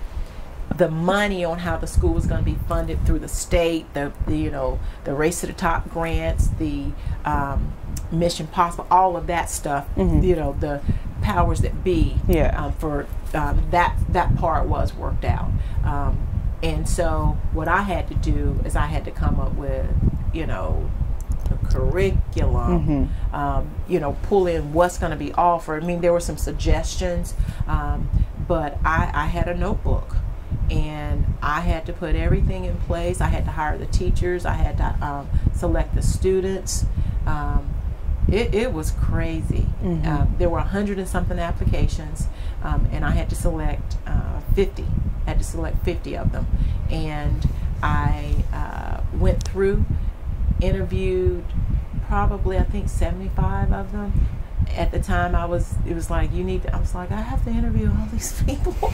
So interviewed them, selected the first 50, and most of them came from ACOG, because I knew their stories, and because I was hired in April. Right. The others, I think they had already gone through the process, so I didn't have the luxury of having from January or February until March or April to select. And so I just remember having a meeting over at ACOG and had the 8th graders come to the auditorium and invited them to apply. And so I did select several of those students because I knew their stories, I knew their hardships, I knew they needed an environment that these middle colleges were supposed to offer. Single parent homes, first generation college goers, just foster home, homeless, just all those things. And so I made sure that some of those kids had the opportunity to come here, and thank God I did. Because of that, they graduated from high school, whereas there was a possibility some of them wouldn't have had they not come to the middle college at UNCG. And so that's how it started out, getting a lot of those kids. I did a lot of research. I'm backing up a little bit. I did a lot of research on middle colleges whenever I applied. And so before I applied, I actually put a plan in place of things that I would do. I put in a tentative schedule, because it talked about, in the research that I had, about how most middle colleges had like an not open time, but I called it connections. It was a window of time where you give students personalized attention, sort of like an AA, an advisor-advisee period. And so I put that in the schedule where we could have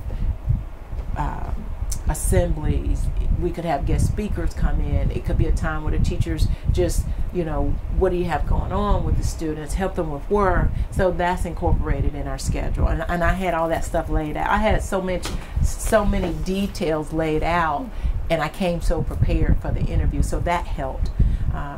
And so that again contributed to me getting that call, I do believe. And so once they said, we're hiring you, you're hired, I left. I started April 1st, and so I left ACOG. Excuse me, my heart broke. Oh, my heart broke. But I left ACOG, and I had an office downtown. Went to the office, and I was just like, what do I do? I was like, I don't have any principalship experience. Here I am, like, what did I get myself into? But knowing me, like I do, it's like, just start. Open the book. Let's read. Let's find out what's going on. Open that book, and I still had that notebook. Looked at the details and said, okay, where do we start? Well, we got to interview. I need some teachers. What positions? What is in the budget? Because they gave and said, okay, first you can hire 3 teachers. These are the 3 teachers you need to hire. Second year, 3 more, and you can you can hire a counselor. So I had to go through and do all that. Had to post those positions. Had to read resumes, interview people, all of that stuff. Interview parents, just the whole 9 yards. Had to go to Raleigh a lot for North Carolina New Schools Project. To learn more about middle colleges, and so a lot going on. So I was being thoroughly educated on middle colleges and what these programs were about. And so so I'm like, this is perfect. This is right up my alley.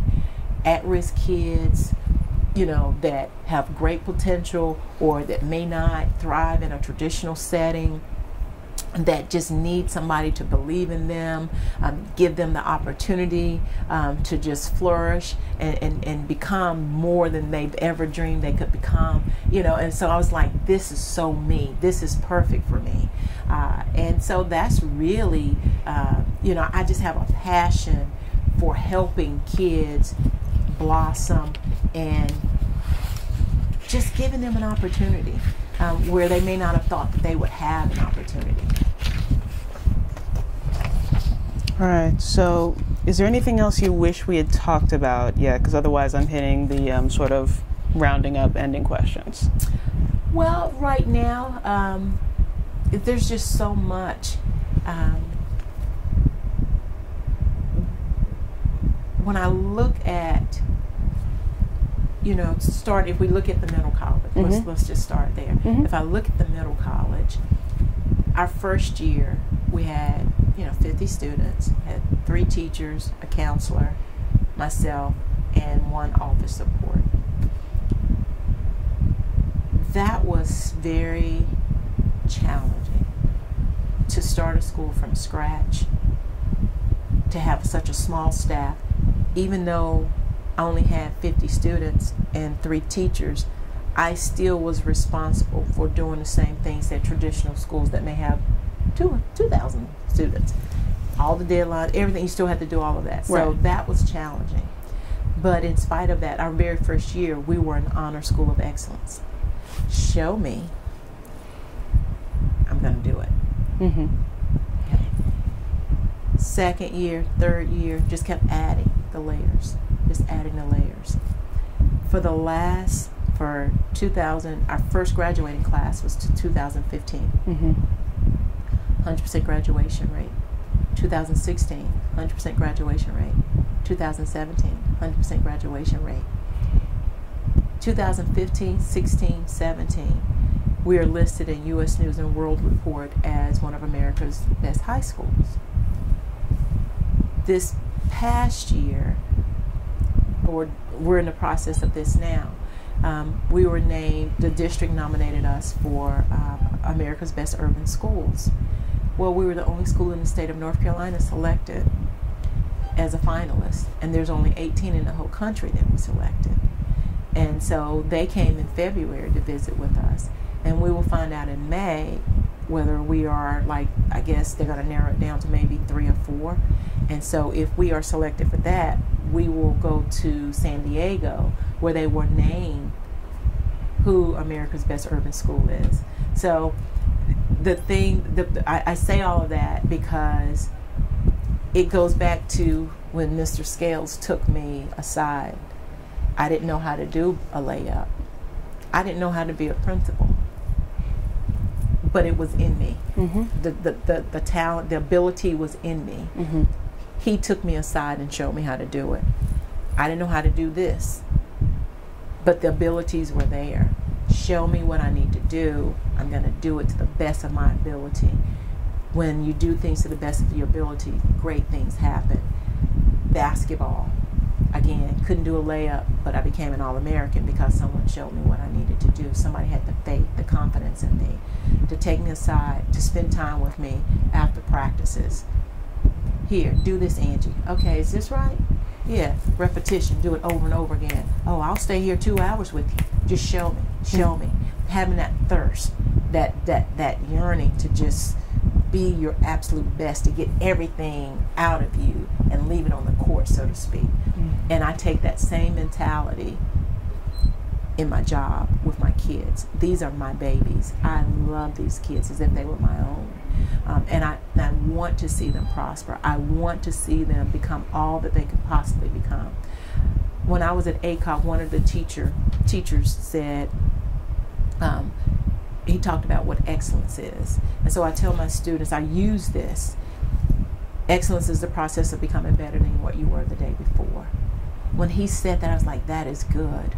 So you all you can do is do your absolute best. My excellence is not going to be it's not going to be the same as yours. But if you're doing your absolute best and then you build on it each day, that's all you can do. Mm-hmm. That's all you can do. And that is how I live. That's who I am. And that is what has helped me to get where I am today. So our wrap-up questions are just sort of overall. Okay.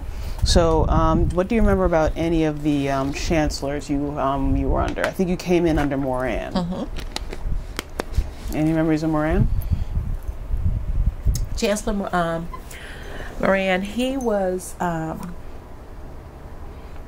he knew who I was, and I knew who he was. Mm-hmm. Because he would be the way I know that he knew who I was, because after he left, whenever we would be on, at different events, because I continued to go to UNCG events, he always, hey Angie, how are you? Talk like he knew me. Mm-hmm. And I remember I don't know if it was my senior year or shortly after I left, I was asked to be on the Chancellor's Advisory Committee. Mm-hmm. And so I was on his advisory committee for a while. So what I remember about him is he seemed to be very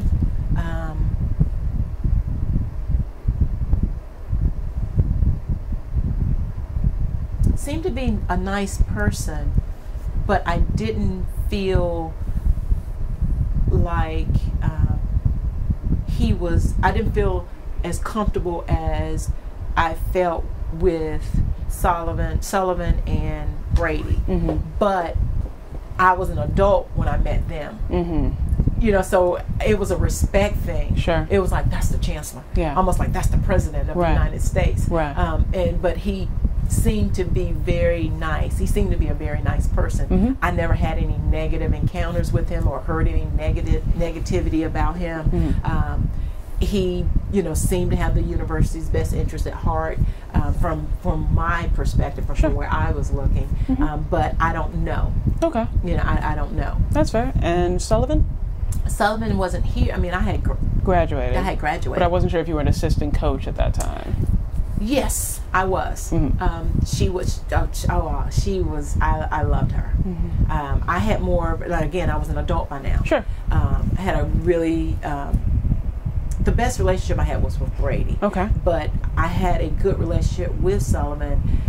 She was always smiling. I smile all the time also. Mm-hmm. And so it was always, hey Angie, that type of thing. And very,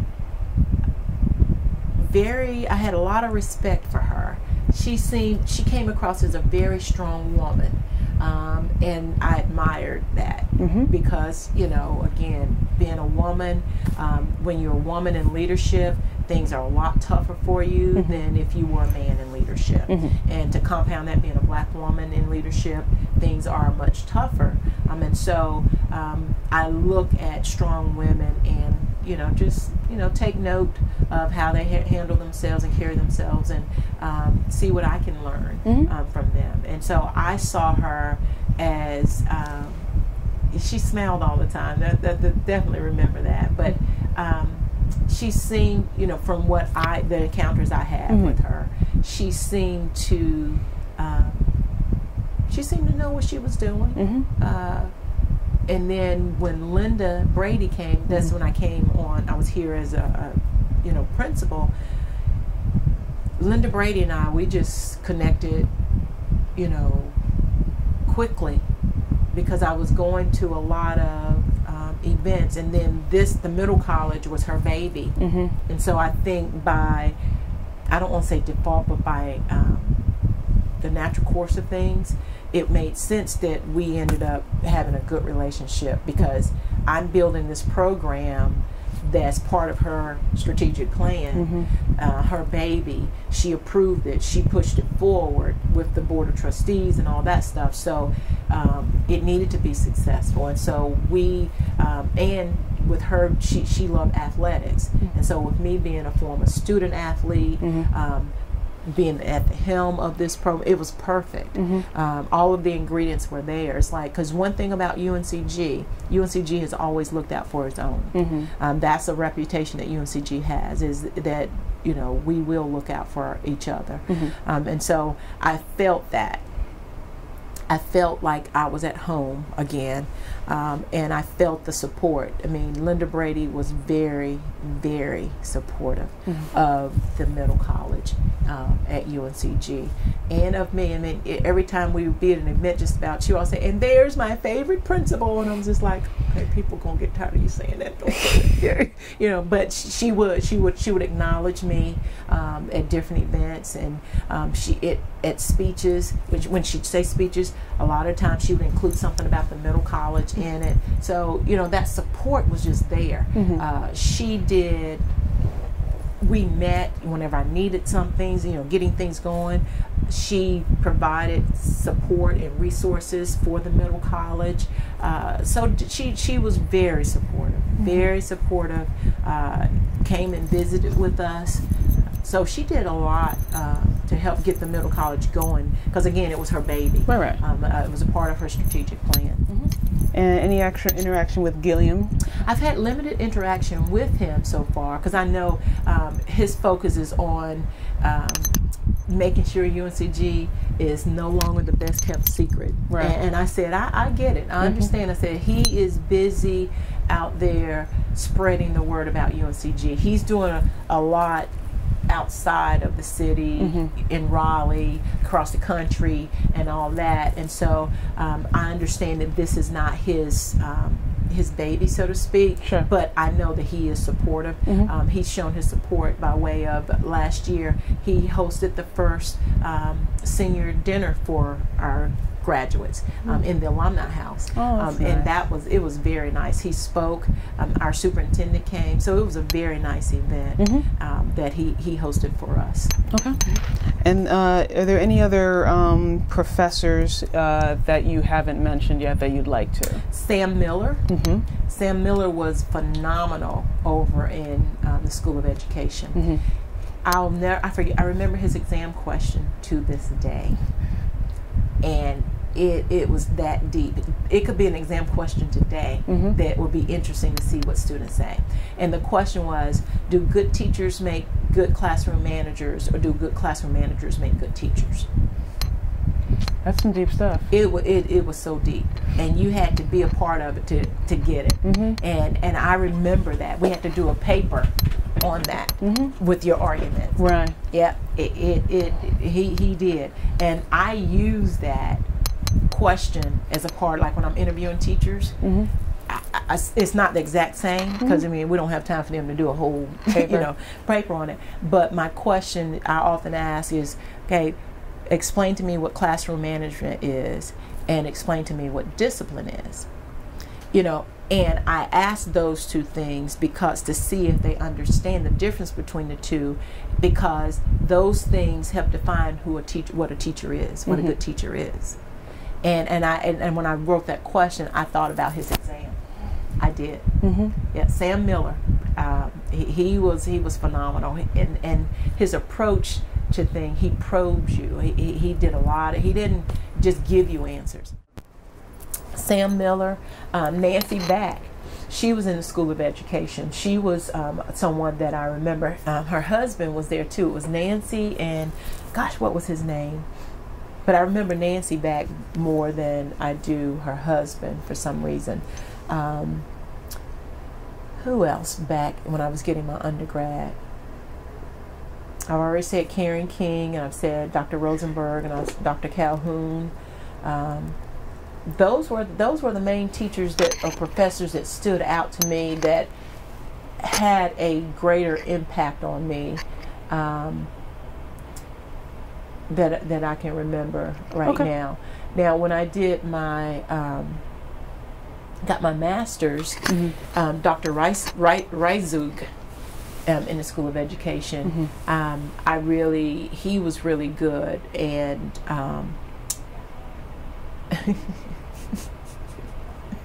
I'll just say Dr. Gauze, he was so funny. He was hilarious. Sorry. Oh, he used to give us such a hard time. It's like, what? You know, but he didn't care. But he gave us a hard time. And, you know, we were adults, and it's just like, who does he think he, you know, that type of thing. But when you think back on it, it's like he's challenging you to be better. And sometimes people don't understand that. Right. When you're being challenged like that, at the time, it's like, he crazy, or she crazy. But it's like, oh, now I get it. And see, and I think I'm that way in some instances where I'm tough. I believe in tough love. I believe in tough love, and I'm going to challenge you to do your absolute best. I'm not going to just hand you anything. I believe in you're going to have to work for it because you appreciate it better. You know, but you know, Dr. Goss comes to mind, and then who else did I have for my master's? Wright Zook was the main. He did a really good job. He was very patient and worked with you more, having a full-time job and taking college classes. Dr. Lashley was, you know, played an instrumental role in helping the group finalize their master's program, and then Dr. Lashley. I didn't have Cooper, but I did have Misty Williams, but she's no longer here. But Misty Williams, she was very good. She did an outstanding job. So those are the main people that I can think of now. And I'll probably be like, oh God, I didn't mention this person or that person, but it has been 30 years. Sure. You gave me a good list of people. I think you're fine. Yeah. Yes. Any colleagues here at the Middle College that stand out? For what, my high school or my teacher? No, you mean university people? No, I mean as a founding principal at the Middle College, looking at it from that perspective now, looking at people who are part of the Middle College of UNCG. The original? Yeah. Well, right now there's only one person that is still here that came in as an original member of my staff, and that's Miss Browning. You know, like I said, I had 3 teachers starting out, and when I say original staff, I mean from that first year. Right. So the first teacher didn't even make it through the first year. I mean, he had to go by Christmas. Okay. So, and then Miss Rhea, she was phenomenal. Her husband moved to California, so she had to move with him. Sure. And then Sean Reeves, he just left 2 years ago, and he's become an assistant principal. So he's an assistant principal. So those are the 3 original teachers that I had here at the Middle College. And I'm telling you, the foundation, the work that they put in to, you know, to get this school going, phenomenal. Phenomenal. Couldn't have done it without them. It was challenging, but we all chipped in and did what we had to do to get this school started. And there's a sense of pride when you talk to them. It's like, I was talking to Miss Browning today. She's like, we're the only 2 that's left. She was like, and you know, we have a student that's in danger of not, you know, potentially graduating, and we've had that before. And she's like, she is not going to be the first one we have, Miss Polk-Jones. I said, I know, we're going to make sure of it.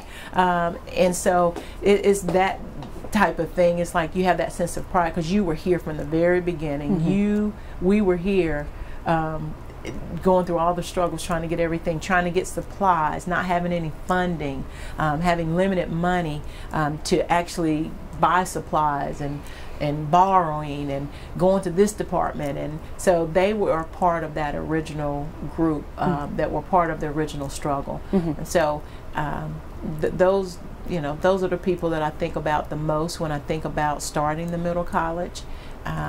It's really hard because we are understaffed to a certain extent, but people look from the outside and say, oh, you only have 200 students, you don't need, but there's still so much more to it. Sure.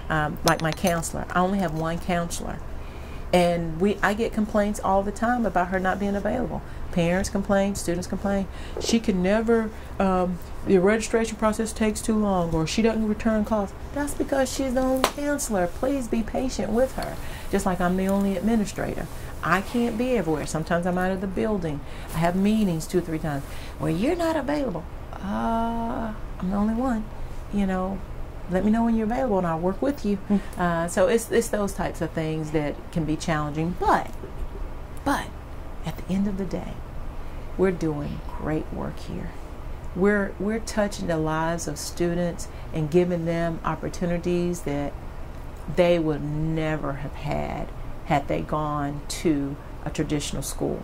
And I say that respectfully, not to put down traditional schools in any way, but because the numbers are so large in the traditional schools, they can't do what we're able to do, the personalized attention.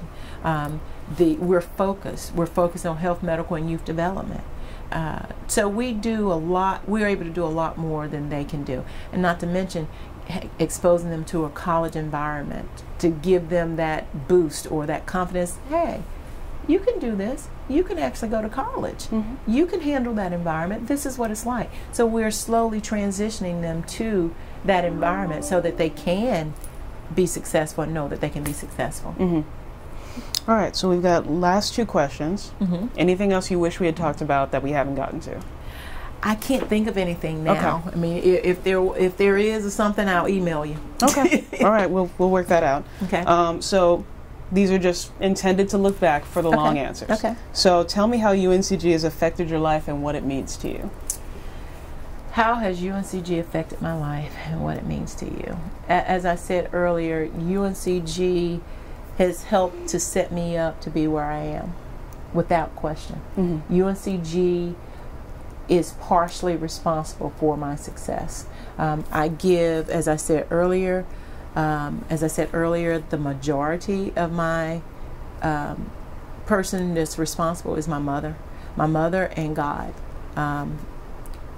Though in God first, then my mother, but my mother's the one that instilled God in us very early, keeping us in church. I watched her pray all the time and talk about God's gonna work it out. Whenever we didn't have something, or food or what, God's gonna work it out, and He always did. And so that faith, watching my mother show and demonstrate faith like that, helped to build my character, and then coming over here to UNCG, and then been a part of such an amazing women's basketball program where Lynn Agee was so supportive and wanted to expose us and wanted to educate us, wanted us to experience a different culture. And so all of that together is what has caused me to be where I am. If I had not come to UNCG, would I be successful? Who knows? Probably because of my mother and the foundation that she set, and me watching her work all the time to have something, probably would have been successful, but my experiences would have been different.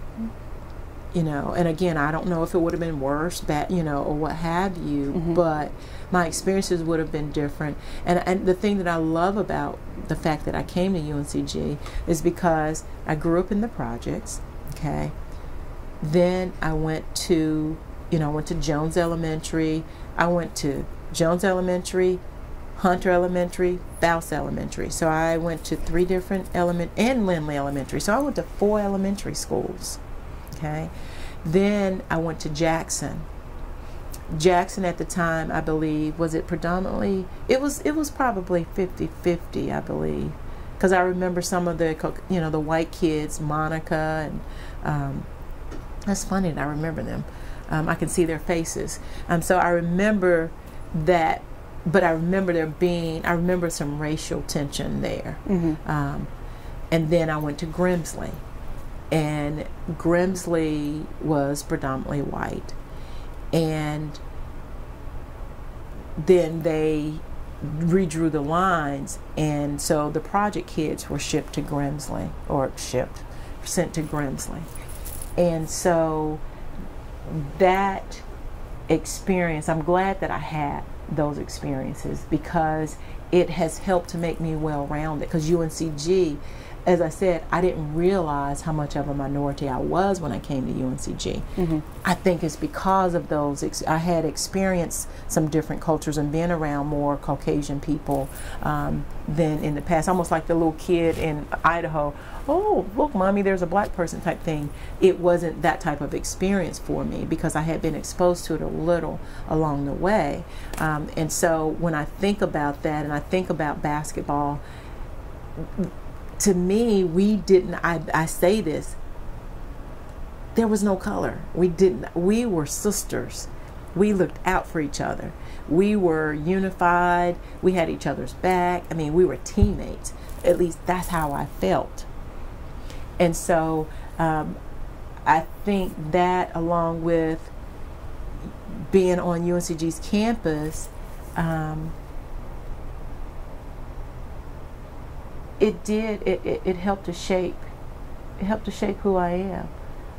Because obviously UNCG was predominantly white back then, but I'm sitting here going, I didn't realize, I didn't think about it at the time. So that's interesting to me. That's why I'm pausing, because I'm like, you know what? You know, it was predominantly white. It was only 2 of y'all on the team, but I didn't see it, which is really interesting. I didn't think of it that way. That's interesting. And you know, in my community, it's interesting because there's always, you know, and it's out of fun in the black community. It's like A&T, Aggie Pride, and no matter what, I always go Spartan Pride, and I was like, really, Angie? You know, it's like, well, I'm a Spartan, I'm not an Aggie. And, you know, so I'm always the outsider, so to speak, whenever everybody's doing Aggie Pride and all this. I'm like, Spartan Pride, you know, and I stick to my guns.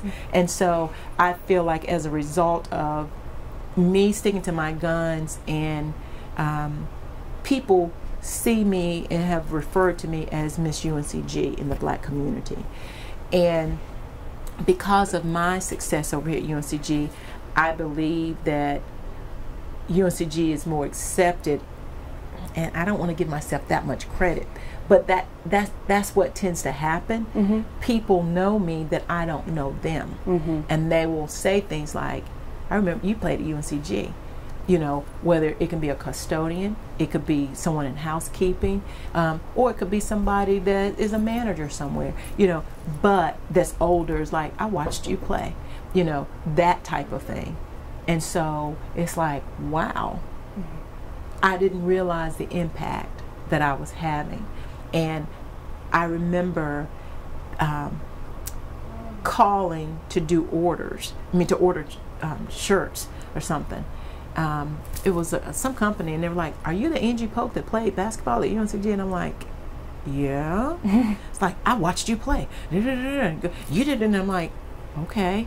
You know, so that's when I started having a lot of aha moments. It's like, a lot of people know me, you know, and it was almost, people were saying, you know, you're a local celebrity. And I was like, no, I'm not. I was like, I don't know. I'm not, I'm just Angie.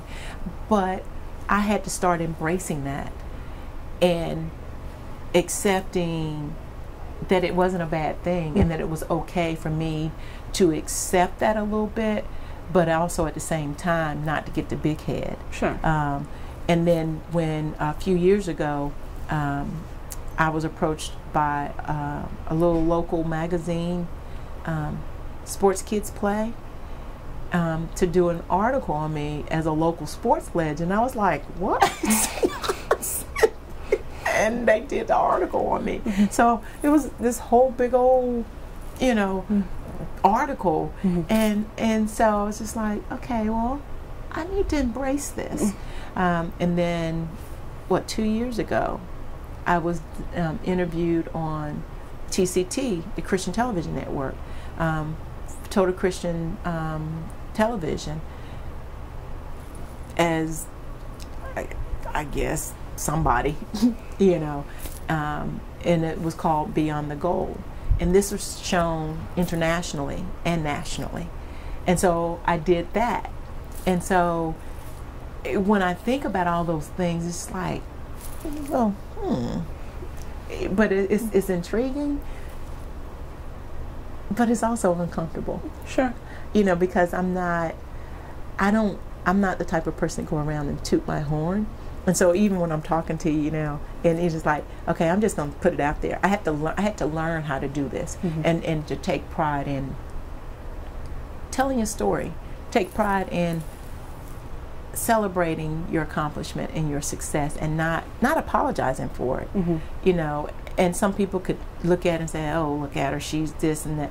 But I don't care. I'm older now. That stuff doesn't bother me anymore. But it used to. It's like, I don't want anybody to think I'm being arrogant or, no, it is what it is. These things have happened.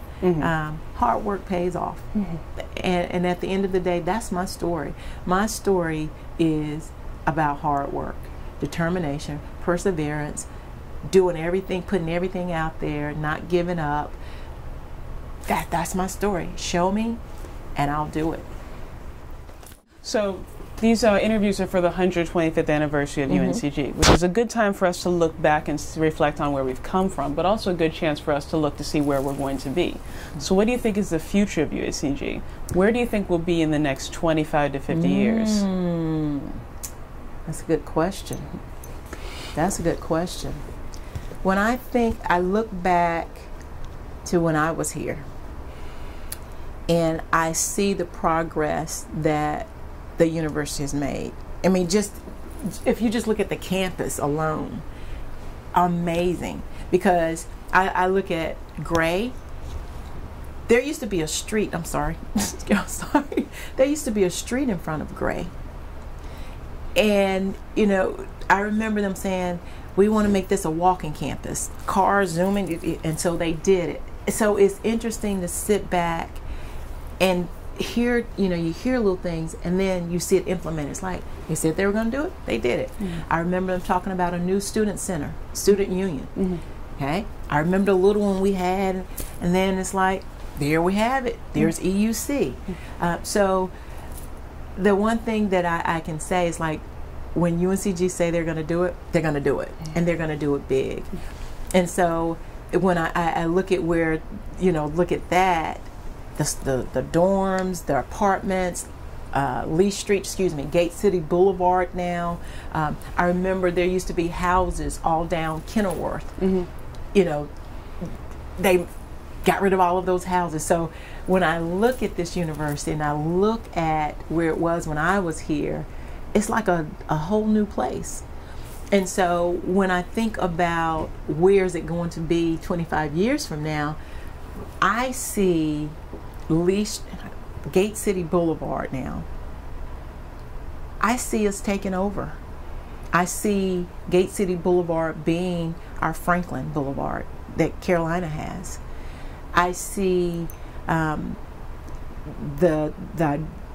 diversity of the university continuing to grow, because UNCG is one of the most diverse campuses in the UNC system. There have been people that have actually come over here that didn't, you know, it's like, I thought I was on A&T's campus. You know, I didn't know UNCG had that many, you know, minority or blacks. It's like, yeah, UNCG has really put forth the effort to make the campus more diverse. And so I think that the direction that they're headed in is very positive. The inclusiveness is important, especially given this day and time with everything that's going on in this country. It's important that UNCG continues to be as inclusive as it is now, and take it to another level. As far as when I look at athletics, because our program, I was here, and this, you know, we didn't talk about this during the original part of the interview, but my senior year was very hard for me. And it's because we started out Division III, and we had to prove ourselves so that we could move to Division I. It was during my time. So I lost the opportunity to play in any type of tournament or anything my senior year. But that was a sacrifice that we had to do in order for the whole program. It wasn't about me. It wasn't about self. It was bigger than the individuals. And so the fact that we went from Division III we had to play ACC schools, and we beat them. We beat Maryland. We beat Clemson. Who else did we beat? Those are the main two top schools that I remember beating. And then we played Division II. So we had to play up the higher levels for 2 years before the university could go to Division I. So we had to prove ourselves, and we did. And so now that we went from Division III to Division II to Division I, we're in a position now because of the success, you know, obviously that the men's basketball program had the last couple of years, to move up, you know, in that mid-major bracket and move away from being, sometimes I think people may still see us as a Division III school. Or Division II school, but the success that we're having, and our women, they were very successful last year. This year they weren't successful, but they had all sophomores and freshmen. That's to be understood. People underestimate sometimes the importance of leadership. And see, you had all those seniors on there last year, and they went 20-something, they won 20-something games, but they lost all their leadership. And sophomores, they're not ready to be the leaders that you need in order to take a team to that next level. And so, but I think that next year you'll have more juniors, and I think that they will actually be as successful. I think Coach Patterson has done a phenomenal job, and I think that she will continue to do a great job. And Wes Miller, oh, he's doing a really great job. He started out rough, but he grew. And so I think that the university will continue to grow as far as sports. I mean, the baseball team. I remember when the baseball team first came on the scene, they were doing some really great things and putting players in the major leagues, and so in soccer. So we have a lot of great things going on. Our volleyball, all of our programs, and you know, we had our track star, I mean, to go to the Olympics.